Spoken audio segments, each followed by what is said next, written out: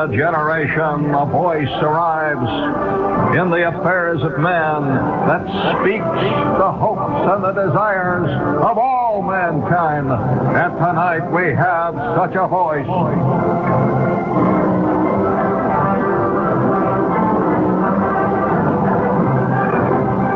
Gee, thanks. Well, you know, there's a lot of truth in that. Gee, that was great. I don't think Ed McMahon could have done any better than that, do you know? All right, okay. You know, one of the great things about a holiday in the media, and this is, let's face it, whether we like to admit it or not, this is media. Well, don't just nod, it is. God's sakes, you know, you can be smart all you want, but it is media. And before we go any further, what is the most important part of media today? Right. Good movies, bad movies. There's lots of both kinds around. I'm Walter Spencer. I see them all, and I try to let you know which ones are worthwhile and which ones to avoid when John Gambling and I talk about new movies every Monday, Wednesday, and Friday morning at 9:20 a.m. Saturdays at the same time, we review what's up for the weekend at the neighborhood and suburban theaters. That's on Rambling with Gambling, right here on WOR. Until our next movie review, as they used to say in those great old Warner Brothers cartoons... That's all, folks. Now that gets us back in the mood. And since this is Labor Day, I mean, what kind of a mood is Labor Day? Well, Labor Day, to me, is a depressing holiday. I don't know how it is to you. I mean, first of all, it means... I think basically all of us feel depressed at Labor Day. I mean, the idea of having 3 days off is great, but it's quite obvious nobody has 3 days off in the media. No way. I mean, radio goes, television goes, whether people are watching or listening or not. But one thing about Labor Day, this is one of those rare holidays. I would say the only other holiday that comes close to it in its curious depressive quality is the Christmas New Year syndrome. Why? Well, they are, let's say, demarcation points. It's like, if you can imagine the year as a... How do you imagine the year, you personally? Do you imagine it as a circle that's marked off in little segments, June, July, you know, little segments around it, and you're running around his track? Do you see it that way? Or do you see it as a straight line, like a ruler? Well, what happens when you get to the end of the ruler? It's all over?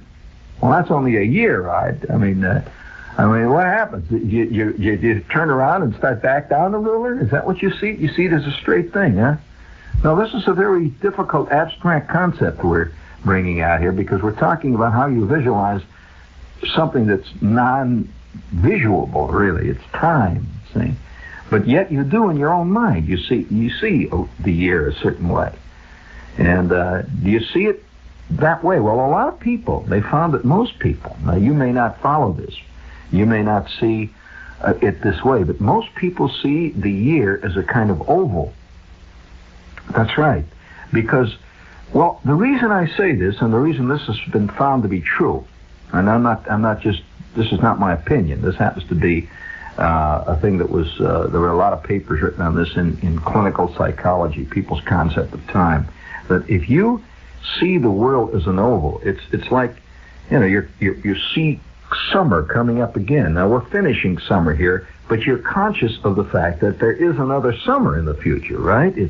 It's theoretically, you're going to make it. At least you hope you'll make this next summer. Well, that's right. All of us suffer that same indecision about whether we'll ever actually make next week. We don't know, or even tonight. But the facts of the matter are that you see this summer ahead of you, and you also see winter ahead of you. But now winter, in most people's minds, is much longer than summer. Summer goes by almost before you even know it's here. Do you agree? And yet, it's a good chunk of the year. It's almost half of the year. I mean, let's face it, summer starts when, the warm weather starts roughly in April, something like that. And it will continue all the way through pretty much of October. But yet, it seems very short compared to those winter months. The winter months just go on and on and on and on. Do you agree with that, Art? Now, that's why it seems like an oval. To most people, the summer is like the back stretch, or you might call it the front stretch. The winter is the back stretch, and spring and fall are comparatively short seasons. They just sort of are there. Fall is suddenly here and it's gone, then it's winter. Spring is here and it's gone, and summer is here. So those are the turns. So a person often sees the year as this big oval. See, he's running around this track. With all the other, all of mankind, it's like a gigantic race. Thousands of them are pounding along this track. Some of them are, falling by the wayside. Others are going, struggling their way. Others are doing it reluctantly. Still others are running like crazy up in the front, with flags flying and birds whistling over their heads. They're running along there. And all of mankind, how many people are alive in the world today? Well, it's in excess of 2 billion. This is WOR New York. And all of them are running against the same clock. Nobody, if you lived in India, it doesn't matter. If you live in Greenland, it doesn't matter. It has a certain finite time on Earth, and the Earth is way beyond his control. The sun is moving around, and the galaxies and the Earth is spinning around among the planets and all, and there's just nothing you can do to change it, and it's happening to everybody. No way it can be different. You could be as rich as you want. It still's not going to affect the orbit of the Earth. I mean, you cannot say, "Hey, Charlie, for God's sakes, do you know last year went at least twice as fast as it should? Let's slow it up next year. I don't care what it costs." No way. And so everybody's riding this enormous, this unbelievable, complex, unimaginable thing. Time, space, deep space, the curving of time. These are all, the concepts that Einstein dealt with. Most people just don't think about this. They just keep walking around. You ask them about, hey, so what are you talking about? Ain't nothing dumb. He says, what do you want to talk about time? I'll tell you what about time. It's 6:05. You say, oh, come on, what the hell does 6:05 mean? What do you mean? Right here, I got my Timex, 6:05. So wait a minute, has it ever occurred to you that this is an abstract concept? 6 watts, 05 watts. What, 6 hours? That means 6 o'clock. What kind of stoop are you? Well, the basic slob does not see anything. Archie Bunker sees nothing complex in anything. There's nothing complex in anything at all. And he even deals with death in very uncomplex terms. So you ask him about that. He says, well, I'll tell you about that. He says, when you gotta go, you gotta go. So his answer then. When your number's up, your number's up. He's dealt with all eternities. Well, anyway, before we go, time. Now you take our time. When you're listening to a great story, and the guy's telling you a fantastic story, time goes almost instantly. When you're listening to a commercial, it seems to go on for 3 or 4 weeks. Just across the causeway from Miami, there's an island so beautiful we call it the Caribbean Island in Florida. Its name, Key Biscayne. And on this island is a very special resort, the Sheraton Royal Biscayne Beach Hotel and Racquet Club. On a dazzling white beach, surrounded by crystal blue waters.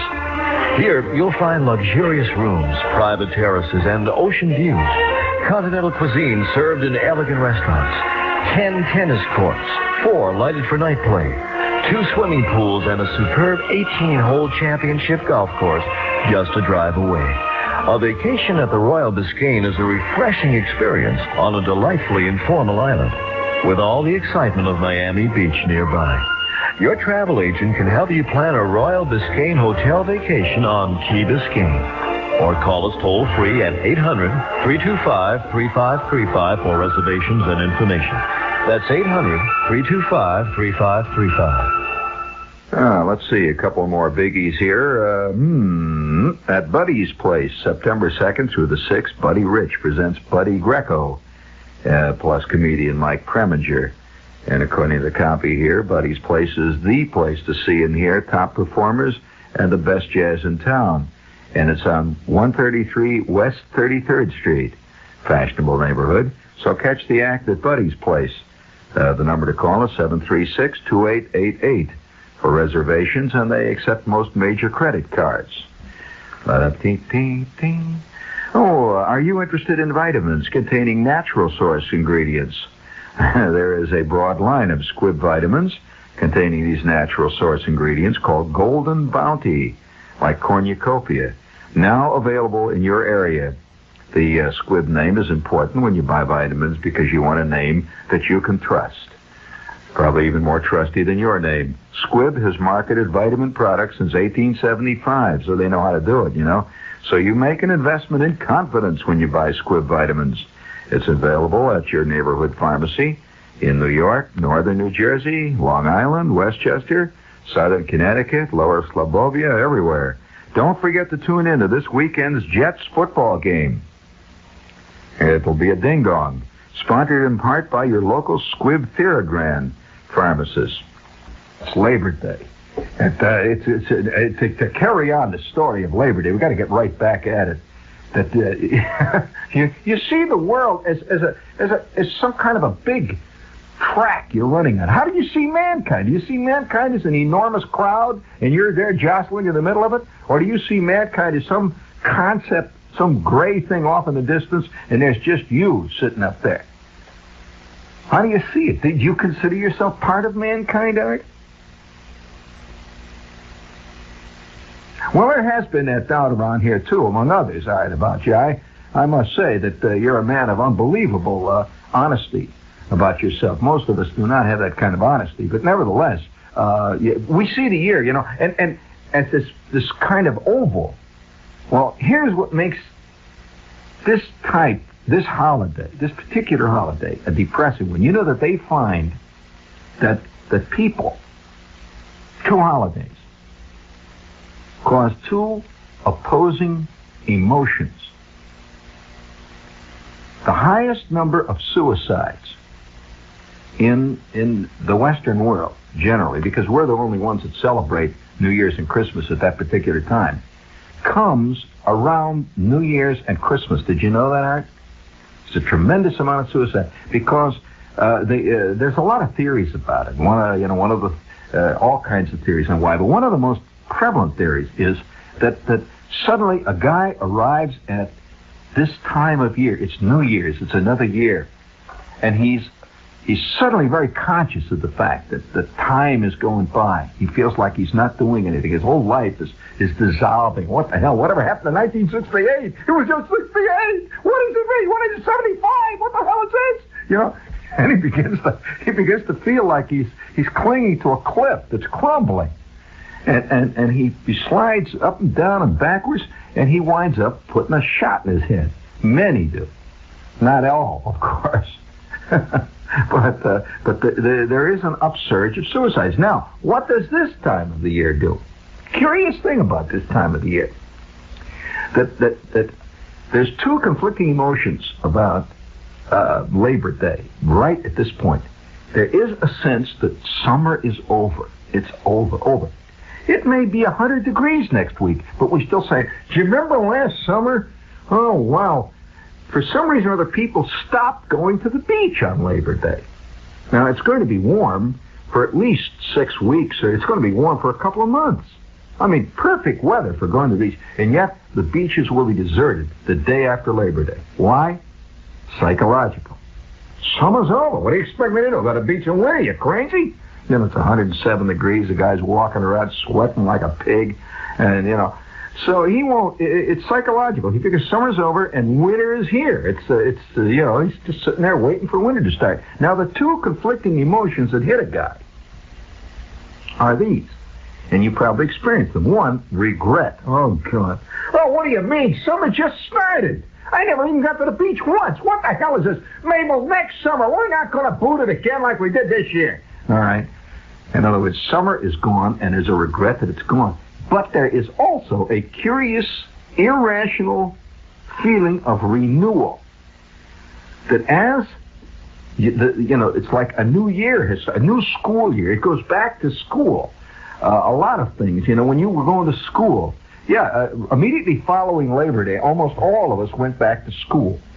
And it was a traditional time to go back to school. A new grade, a new teacher. A whole new ballgame, you know. I'm going to wipe the slate clean. I mean, boy, I really lost up in 5B, you know. I mean, it's 5A now, a whole new slate, and I'm starting out. I haven't even flunked nothing yet. And, you go in there, it's like the big opening day of the ball season. All ball clubs are equal. 3 outs later, they start to separate them. I mean, the season's already going downhill for many a club. And that's the way with many a kid. All right, so you start out with this irrational belief that this year it's going to be different. Oh boy, I'm going to do. I wonder how many guys figure it's fall now. It's fall, and I'm going to actually write that novel this summer. This fall, I'm going to get that, and I'm going to do all these great things. I'm going to paint. He's got all these great ideas. Now, by New Year's, he knows it ain't going to happen.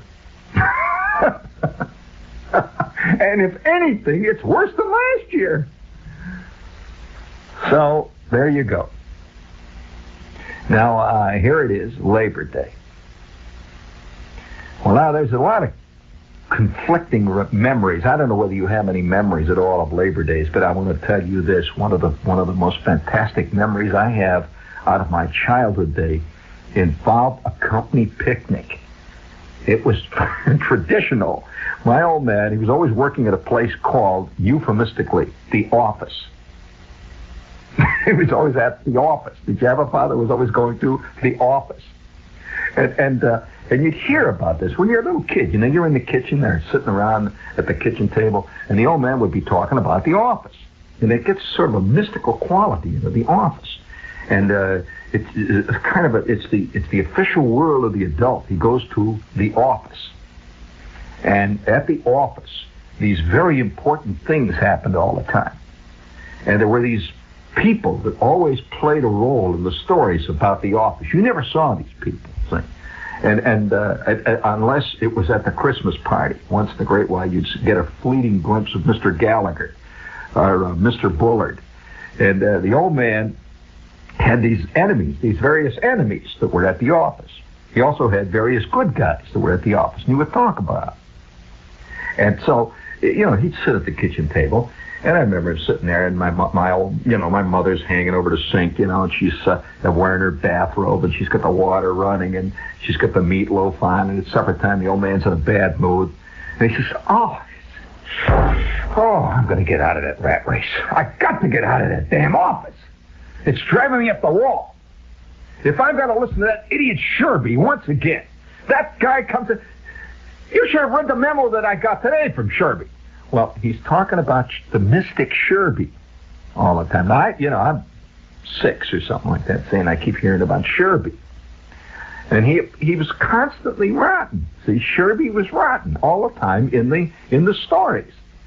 On the other hand, he would say, "Oh, that Zudok really kills me. He's the funniest guy, I'll tell you. Zudok come in the other day, and Zudok sat down, and what do you think he had with him?"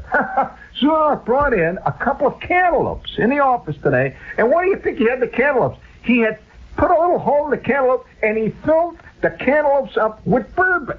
And we sat there, he's got this whole story about Zudok. Zudok was a good guy, and Zudok was always doing these great things, but Sherby was evil. Well, the year goes by. 2 years go by. And I'm growing up.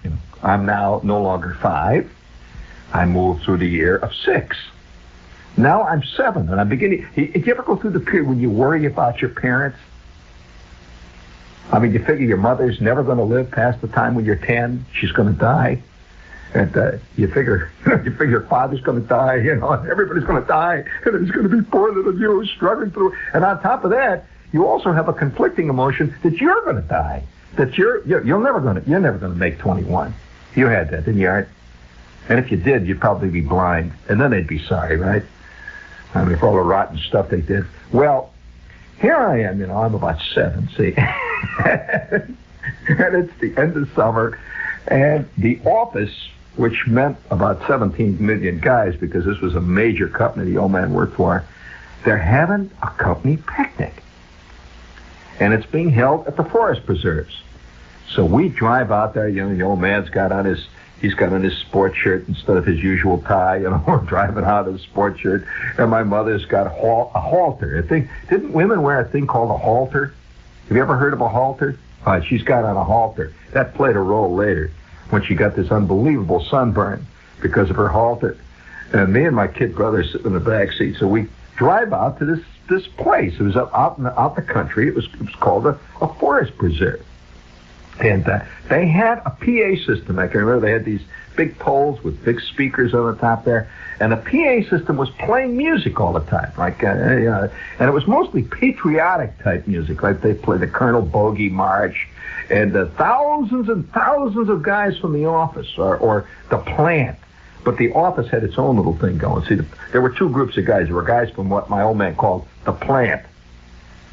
Those were mysterious guys he had very little to do with, except that they were all universally idiots.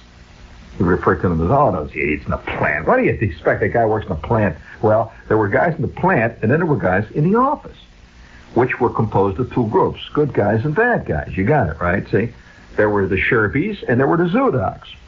Now, as a kid, I hadn't seen any of these people the first time. See? So there's thousands and thousands of people all out there, and they had tremendous long tables where they had big tubs of hot dogs, which everybody got free there, see. Hot dogs, mustard, rolls. They had great big wash tubs full of ice, which had in it knee-high orange and Coke and Pop and Pepsi and all that stuff, root beer. And, of course, all the men were drinking this beer. They had beer for the men. See, they're all walking around drinking beer. Well, you know what beer does on a hot day, especially when it's free and guys are getting maybe 30 or 40 of them an hour. Well, brief moments of excitement would break out. And they had contests for us kids, like the sack race. You know what a sack race is. You know, when you two kids get in, you put your foot in there. If there's anything I hate, it's a non-competitor getting tied up with a competitor. Now, I want to win when I do things. But there I am out there. I don't even want to talk about it. It still makes me mad.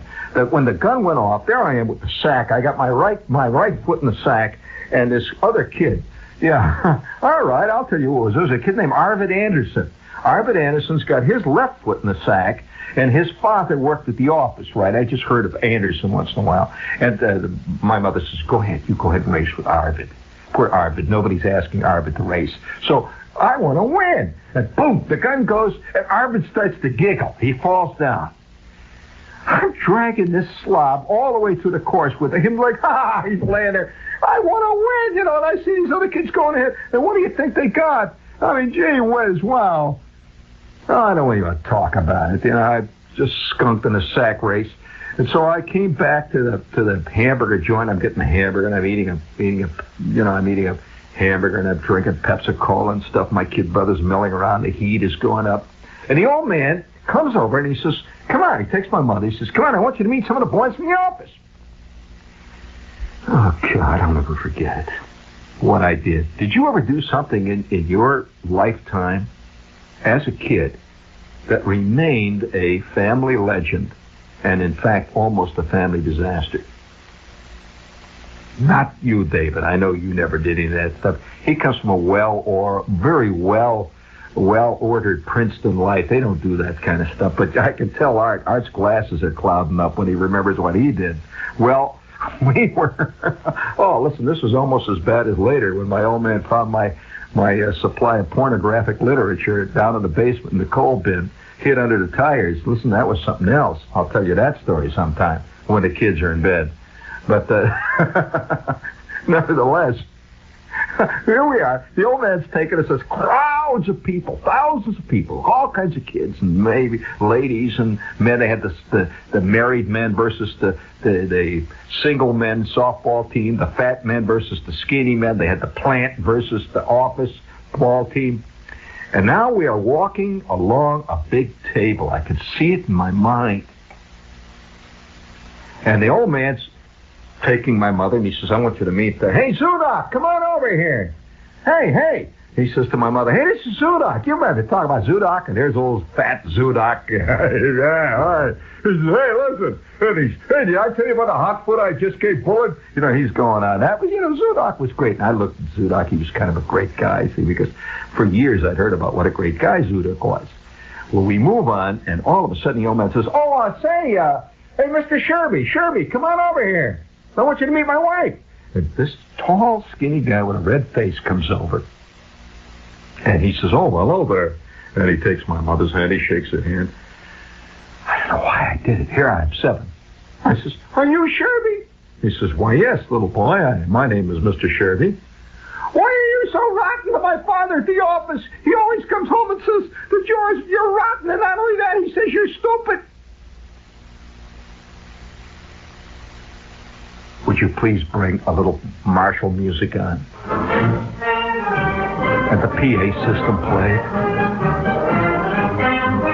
I just remember my father's face was absolutely ashen, snow white. It wasn't until years later I learned that Mr. Sherby was the manager of the office. I had just told Sherby that my old man came home and said he was a stupid bum and an idiot and constantly was making these dumb moves. Out of the mouth of babes shall come indeed the truth. And the old man turns and goes, "Ha ha ha ha. He's a funny kid, you know." And Sherby says, "Yes, he is a very funny kid. Good to see you, Shepherd. See you around. I'll see you around." And he walks off. He was the only guy at the Christmas party later on who just sat in the corner and wore a black suit. During the entire picnic, he wore a black suit. He always wore a black suit. I don't want to tell you what happened the rest of the day. The old man grabs my hand, yanks me down. "Will you shut up? What the hell do you think you're doing? What do you think you're talking to? That was Sherby." He turns to my mother. He says, "I told you we ought to leave these kids home." I'm sitting there. That night, we rode home in silence from the Labor Day picnic. And ever since that time, whenever I hear bands playing in the distance, people tell me that it's Labor Day, I remember that sinking sensation of riding home in the Oldsmobile. The old man saying, "Wait till I get you home. Wait till I get you home." Thank you, Art. Hold it. I still remember the old man's ashen face when he turned. He's just a funny kid. He says funny things. Sherby didn't say anything. That red face, that black suit. There's certain kinds of people, you know, that make no concession to the climate nor the seasons. There are people who wear gray serge suits winter and summer and a felt hat on the top of the head. You see them in the elevator here. You see those guys? That's right. Winter, summer, doesn't make any difference. They take no cognizance of the spinning sun, the moving firmament, and the orbit of the earth around. Oh, God, who knows how far it'll go. And now we're galloping into that short turn, the fall, and then that long back stretch, the winter. Happy, happy, happy.